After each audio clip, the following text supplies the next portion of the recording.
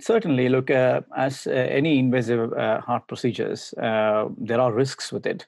So, for example, for a simple angiogram, we give them around 1 in 1,000 chance of things going wrong during the procedure, which includes stroke, heart attack, emergency operation if things go wrong, or even dying on the table, a simple angiogram. Whereas if you're doing stent procedure, the risk goes up to sort of 1 in 100. And again, these are all simple stent procedure. Again, if you are undertaking more complex procedure, the risk goes up. So in some cases, we even say 5 to 10% risk of having major complications.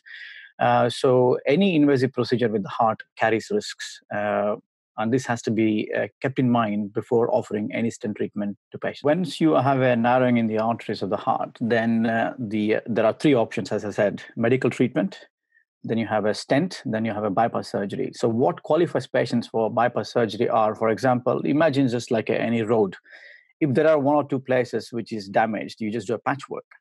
Whereas if the road is quite extensively damaged, then we use something called like building a new road, which is what a bypass surgery is.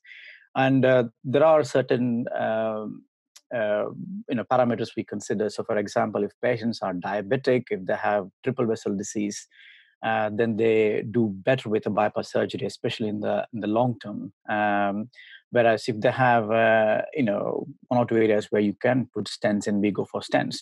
The pros and cons are obviously the advantages of having a stents are it's a very minimally invasive procedure. Patients are completely awake during the procedure. They pretty much go home the same day. The recovery is usually within 2-3 days. They're back to normal. In fact, a lot of my patients get back to work within a week after the procedure.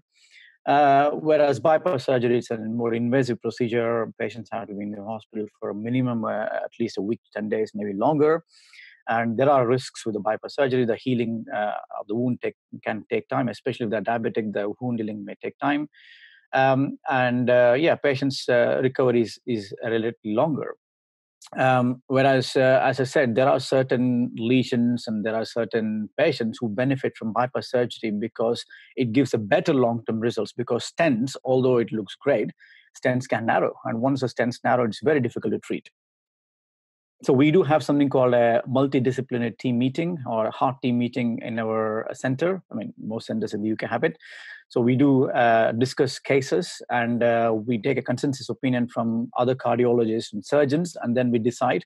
Of course, it also consider patient choice. So some patients may say, look, I don't want an operation at all. I want stents. And there are some patients who have had a bad experience with stent, either by themselves or some of their relatives, and they won't have surgery.